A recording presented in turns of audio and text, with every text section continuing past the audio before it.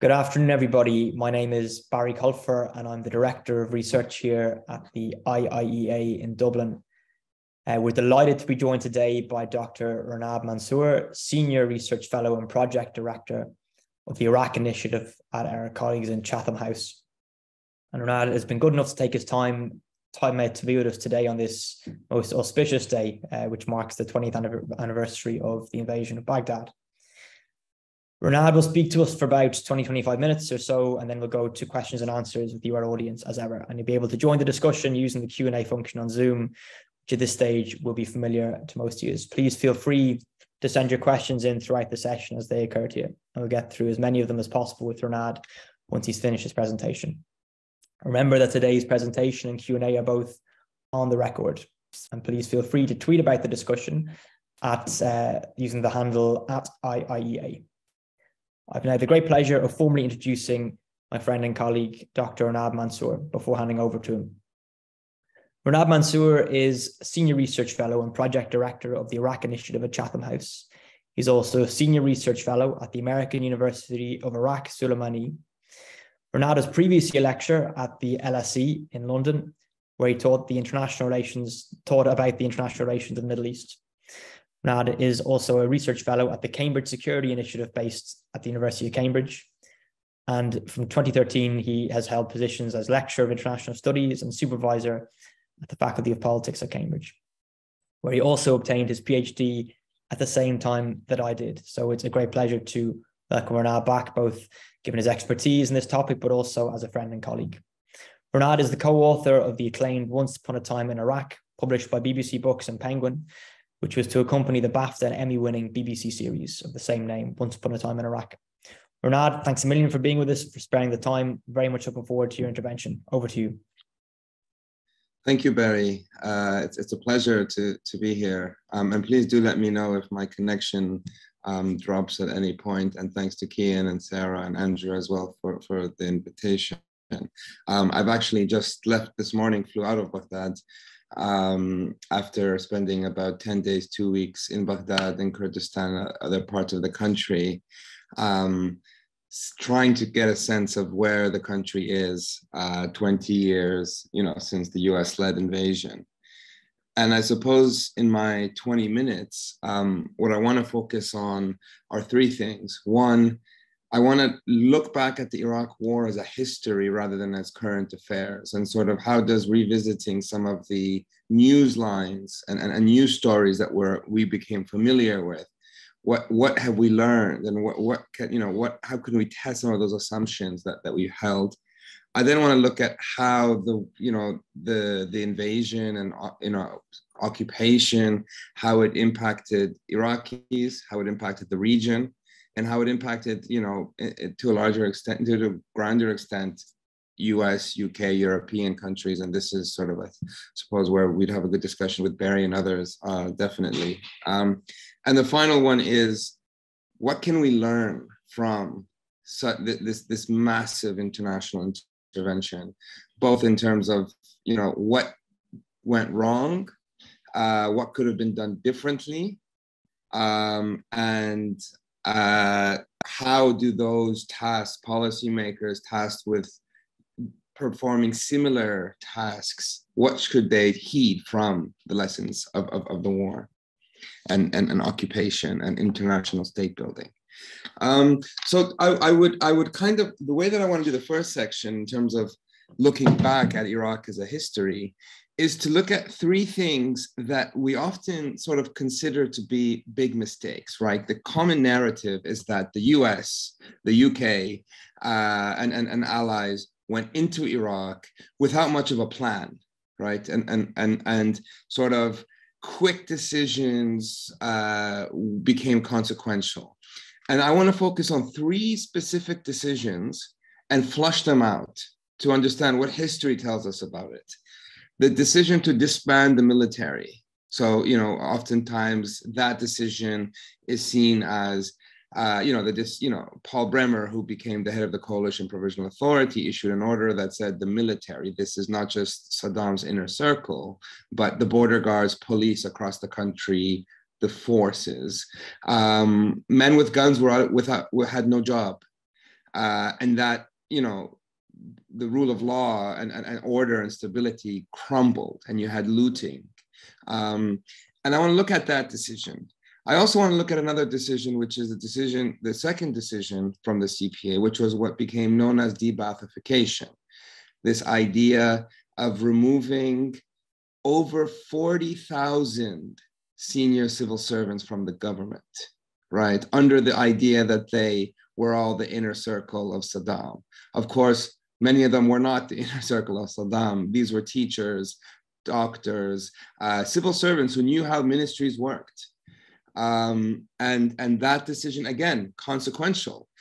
And the final decision was to implement a sectarian political system based on Sunni, Shia, Kurd, Arab. Again, creating the grounds or the frameworks, the boundaries of conflict and fault lines, politically and militarily, as we'll see in the Civil War. So the argument I want to make is these three decisions are often considered mistakes, but there is a logic behind them. And I want to look at why they occurred. The US and the UK were working with a specific group of Iraqis. These were exiled leaders. These were Iraqi leaders who were living in London, in the US, in Iran, in Syria. They had for decades not been to Iraq. They were part of what became known as the Iraqi National Congress, the opposition. Their agenda, working with the US and with the support of the US, was to go back to Iraq to empower themselves because they needed social power. This is a country they're going to and now having to claim to represent people they've never met, right? And so I want to situate these three decisions into a bigger argument, which is to say that Iraq, although the Iraq war was considered and was said to be regime change, it was a destruction of the state, actually. It wasn't the removal of an inner circle, as I've explained, but it was necessarily done to empower a new elite, not to empower a people. It was, and because of that, I want to be more provocative and say that it was never meant to democratize. The goal was to empower a new leadership, show democracy through trappings like elections and constitutions and all of this, quickly rushed. But fundamentally, it was to empower people, foreigners coming back to a country to rule.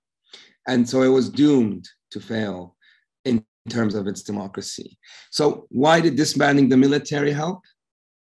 Because first of all of these groups had a very traumatic experience in memory of Saddam Hussein's army. If you were the Kurds, and so I should explain, who these opposition groups primarily were. They were primarily two Kurdish nationalist parties, the Kurdistan Democratic Party and the Patriotic Union of Kurdistan, several Shia Islamist parties, primarily based in Iran or Syria or London, and then a few seculars. But who becomes the new rulers of Iraq are the Kurdish nationalists and the Shia Islamist parties. They become the builders of this new state. Now, when they go back to Iraq, one thing they have on their agenda is we don't want another strongman. We don't want another Saddam to come. So they're not interested in supporting, they're not interested in supporting the old military. They want to disband it because each one of them actually has their own militias. The Kurds have their Peshmerga, and the Shia groups have their own militias. So they make a decision that instead of centralizing, giving up our force to some kind of neo-Weberian monopoly over legitimate violence, we want to keep it because that becomes a negotiating tool for us in this new state. That's how power is negotiated. And we see time and time again, when things don't go right politically for them, they can lean on their private access to militias to keep power. Now, a consequence of that is the Iraqi army is never made strong. And so in 2014, for example, a few thousand ISIS fighters are able to take over a third of the country. And so again, this was not state building as we would think about it. This was the empowerment of that elite in this way coercively. Now on the second point of de-Baathification, removing 40,000 civil servants created 40,000 new opportunities for these parties coming in to staff with loyalists, right? Iraq has one of the highest national budgets in the world. because of its oil wealth, its annual budget can become over $100 billion a year. Each ministry has billions of dollars of projects and money. How do you get into that? How do you gain what's known as access corruption, the graft? You need to have you need to control senior civil servants who are in charge of procurement or contracting. And that's what happened.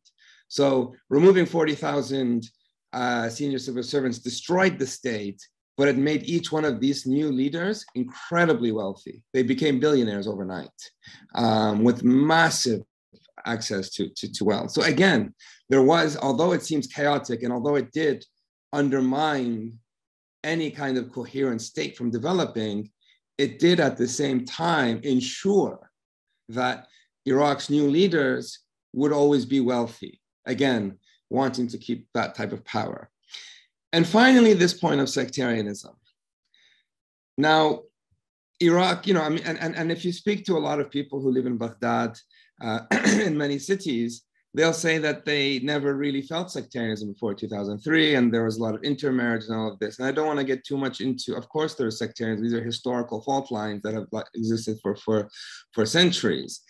But what happened in 2003 was there was a decision made to turn the political system into one that's based on ethnic and sectarian identities. What I mean by that is that there was a specific quota for Shia, for Kurds, for Sunnis. So if you were, for example, part of the Communist Party, the poor Communist Party, you didn't really fit into this new model. And so many Iraqis had to figure out whether they were Sunni or Shia. The Arabs, especially in Baghdad, they had to kind of figure out what are we in order to fit into this. So and this would eventually lead into these fault lines, which we see, which are the sectarian civil war, the bombing of shrines back and forth. It becomes militarized. Now, the logic of this, again, trying to understand why these decisions were made, was these groups were coming back to Baghdad, to Basra, to these places where they had no right to representing people. They hadn't lived with them for decades and decades. So how do you build an imagined sense of community that connects you to people that are beyond geography in that way? And identity became important for that. So they were able to use the clerics. So for example, in the first election, Grand Ayatollah Ali Sistani effectively endorsed the Shia bloc, saying everyone should vote for them so that we never become a minority again, right? So sectarianism at the time, which was considered to be representation, right, and all of this sort of UN language of everyone needs to have a vote, created a toxic system of identity-based politics where your currency politically was your sect or your ethnicity. And the repercussions of that would be felt, you know, later down, of course, years later down. But again, the point there is there was a logic to it. It helped fill that legitimacy crisis that many of these groups were having. So there you have it, right? So three of probably the most consequential decisions that turned the Iraq war and the invasion and occupation from a regime change where you simply go in, you pick out, you know, a few inner circle and you just replace them. So if you think about, for example, Iran, it's not like, you know, it's not a clean example, but if you think of 1979 Iran, there were the protests, and then Khomeini and sort of some of the mullahs come in. They don't remove the military. The military is the same. It's just the picture and the, you know, if you're in a local police station, the picture moves from the Shah to Khomeini, but the people are the same. If you go to the ministries of electricity or wherever, the picture changes from the Shah to Khomeini now, but the state to some extent remains intact. Of course, then there was a war that hurt it. That's not what happened in Iraq. In Iraq, it was destruction of the state and a failure to genuinely rebuild it. And so this takes me to another point. So we often think about the consequences of this. First of all, the consequences on the people.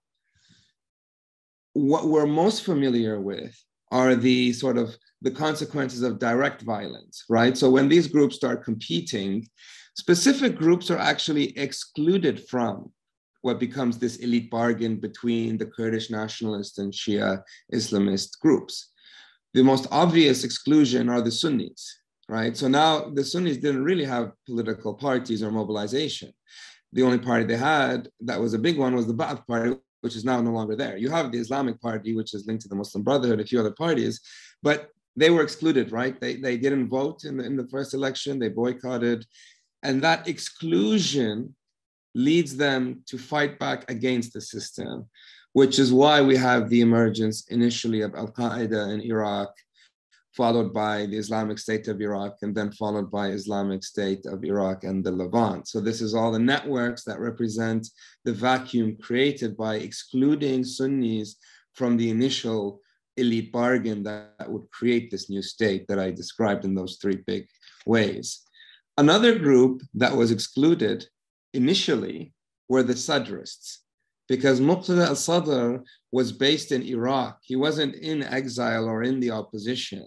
This was a religious populist movement of poor urban Iraqis that emerged in the 1990s with his father, and he takes over after his father is assassinated in 1999. The Sadrists also launched an insurgency against the system, both against the new Iraqi leaders that have come from abroad, as well as against the Americans in 2006, leading to a civil war, internal Shia civil war, which ends in 2008 when the Prime Minister Nouri al-Maliki defeats the Sadrists. But what happens critically is since then, the Sadrists are put into the system. So the Sadrists now are part of the siphoning off of state coffers and the dividing of power and all of that. So the Sadrists now become part of the system. And years later, another group of people that are excluded from this are a growing youth population. So Iraq has one of the highest birth rates in the region, and it has one of the highest youth populations. Almost 2/3 of Iraqis are under 25. So that means a big majority of the country don't actually remember anything before Saddam. So what happens is, as these elite build the system, they start building their patronage networks. The demand of demographics makes it hard for them to continue including everyone. And following the oil crash of 2014, you have protests. And again, in 2019-20, you have the Tishreen movement, which are protesters from, primarily Baghdad in the south saying, we are not included in this. The regime is no longer able to use ideological or economic power. It's become bankrupt in both ways because of how expansive this is. And it's therefore leans more on violence and kills protesters. And Iraq has become a more dangerous place today because of it. Linked to that, the consequences on people, as I mentioned, the civil wars, obviously, ISIS and terrorism, these are the visible, but there's also invisible types of violence that a system of corruption has created. And I'll just give you one example to make that point. So in the Ministry of Health, there is a specific agency called Kimadia. Kimadia has a budget of $1 billion a year. And its job is to ensure that medication in Iraq is good. So we did research into this, and we found that 70 to 80% of medication in Iraq is either expired or fake. So although there's a budget there to ensure medication, it's being siphoned off, as I mentioned, for the economic interest of this elite at the expense of people's health. Now, it's hard to quantify how many people have died because there's no medication, or there's no clean water, or there's no electricity, or these different markers of structural violence. But I do think it's striking to note that Iraq is one of the wealthiest countries in the world, but has one of the lowest life expectancies in the world. So clearly that disconnect is linked to these larger forms of structural violence that we need to be aware of, because Iraq body count can count the bodies of people who have been killed by civilian casualties and through wars, but there's a bigger part. And this is how you only feel this when you spend time in Iraq doing ethnographic research. the final point I want to look at is the kind of the role of internationals in all of this. And, you know, I sort of focus a lot of my comments on this Iraqi new elite coming in, but of course they were supported, funded, and encouraged by the US, the UK, at different points. You know, the US literally built a green zone for this elite so that it could be excluded from the rest of the population. The US protected them from the rest of the population. So the UK, the CPA, that they all did. And time again, what we've seen in the last 20 years are international actors doubling down on the incumbent, settling for short-term status quo, even if that is at the risk of longer-term problems. Because the US and UK are, you know, from the beginning, were more interested in their own home audiences. How do you show, you know, if we're not finding weapons of mass destruction, if we're not finding these flimsy links to Al-Qaeda, the last thing that we can do is prove that it became a democracy. So let's quickly have elections. Let's quickly have a constitution. These trappings of democracy, but at the same time, let's not get into the complicated issues of corruption. Let's not get into the complicated issues of human rights abuses and torture. And time again, and you know, and I've written on this recently, the US, the UK have turned the other way when given reports of human rights abuses by allies in the Iraqi government, because that they just want to get on with the current, you know, if you're an ambassador, for example, and you're there for 2 years, you just, you know, your job is to make sure nothing goes wrong, and you sort of muddle through the status quo so that you're on your way to Doha or Saudi Arabia or another ambassadorship. And, you know, I'm being provocative here, but I have sort of, you know, over the years, I've been part of this. So what could have been done differently then, and this is a huge question, is rather than continuing relying on these incumbents, whether it was Nouri al-Maliki in 2010, the US and UK supported him, although he had lost an election, and that led to the emergence of ISIS. More recently, they supported Mustafa Kadhimi, and now there are reports coming out that he was, you know, his anti-corruption committee was torturing people. Instead of supporting these personalities, there needed to be more done for two things. One, actually getting, from the beginning, getting the opinions of people. Town halls, going around the country, trying to find local leaders, not simply working with exiles. And, you know, if you look at the US and many countries today, Venezuela, Iran, recently Syria, there is this sort of exiled community that becomes both an analysts for Western governments, but also a potential, you know, allies if there is regime change. And, you know, the Iraq lesson teaches us that becomes problematic. And so what should have been done was the US and the CPA should have gone around Iraq and asked the people what they wanted. Do you want an ethno-sectarian political system? Or do you want something else? Who are the leaders, right? Because this taxi driver from London surely isn't as representative as someone who has lived with people. Maybe he is, but we need to try it.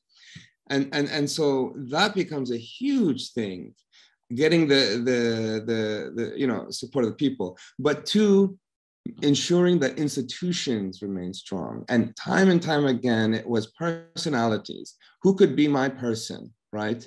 In Afghanistan, it was the same question, whether it was Ghani or Karzai. It doesn't matter if they're corrupt, but that's our person, and there's good guys and bad guys. Iraq, it was the same. It was Maliki, Kadhimi. It's always, this is our person right now, and he, and it's always a he, will push through our interests. That has come at the expense of state institutions, which have become incoherent. And so as we begin to think of the legacies of the Iraq War and what we can learn, you know, a lot of these lessons, had they have been applied in, you know, 20 years ago today, I think it's hard to say whether it'd be successful, but certainly, you know, Iraqis who were, you know, and I think this is an important point to end on, most Iraqis were pro-war, right? And I think we forget that. But life under Saddam was brutal. He was a dictator. The sanctions were brutal, both because of him and because of the international regime. But they would have never imagined that through the next 20 years, they would have multiple civil wars, the rise of genocidal groups like ISIS, and all of the challenges that they've faced. And so I think, it's unfair to ask Iraqis to this false dichotomy of whether it was better before or with or without Saddam. I think that's unfair. But I do think it's important to note that there was an opportunity that clearly was completely mishandled. Yeah, I'll end it at that.